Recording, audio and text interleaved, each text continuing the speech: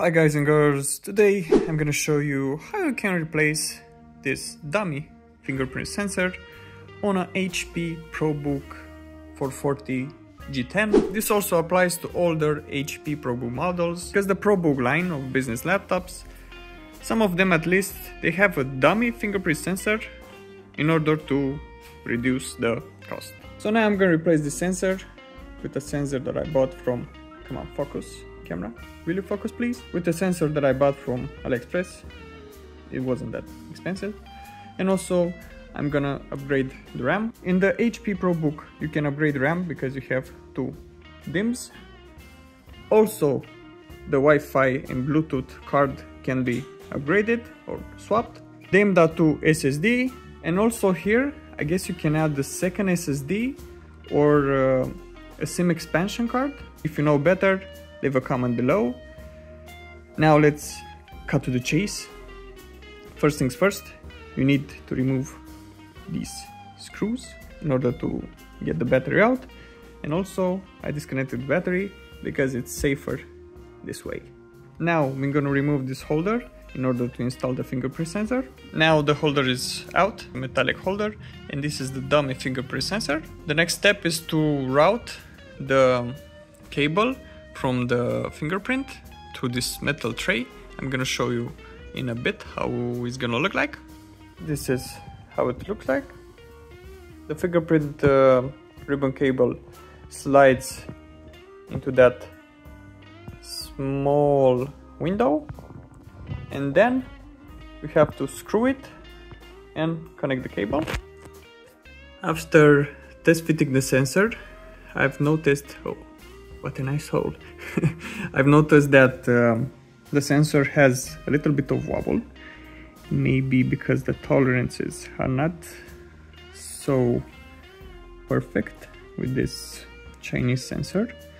So what I'm gonna do next is install a little bit of electrical tape on this brown side and hope that it will be enough to reduce the wobble and better fix the sensor in the spot. I'm gonna do that now and retry to see what the result will be. After installing the electrical tape, the wobble, it's somewhat gone. It's still present because, as I said, the tolerances of the sensor, as you can see, are not quite there, but let's hope the sensor works, because I haven't tested it. I plugged in the sensor and I did tiny bend on the cable in order to slot it in. Now I'm gonna upgrade the RAM and install the battery, and fingers crossed. The RAM is installed. I've added an extra 16 gig stick. This is an 8 gig stick. It should work in dual channel, even though I might see a slight performance loss because the sticks are not the same. But thanks to Intel Flex Mode, that shouldn't be a big issue. Those are my parrots. I just powered on the laptop. The RAM shows in the BIOS, but now I have to check the fingerprint sensor in Windows. Be right back. Also the RAM shows in Windows, 24 gigs, and it works in dual channel. Now let's check the fingerprint sensor. The device is recognized. I mean, it's seen by the operating system, but the drivers are not quite right.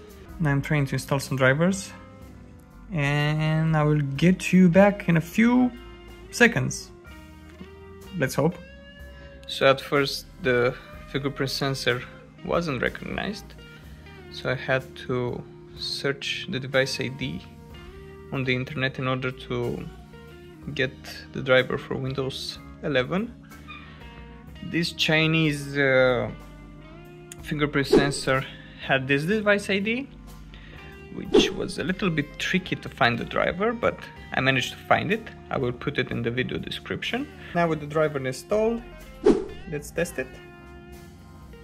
It works. So that's about it.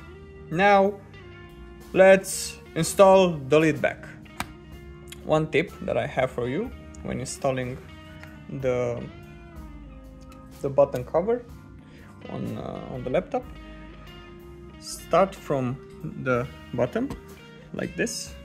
The cover has some slots that it will slide into, then flip it forwards, clip it into place, and then screw the screws.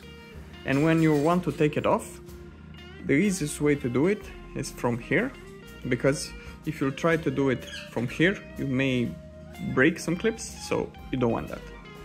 So that's the clip, guys.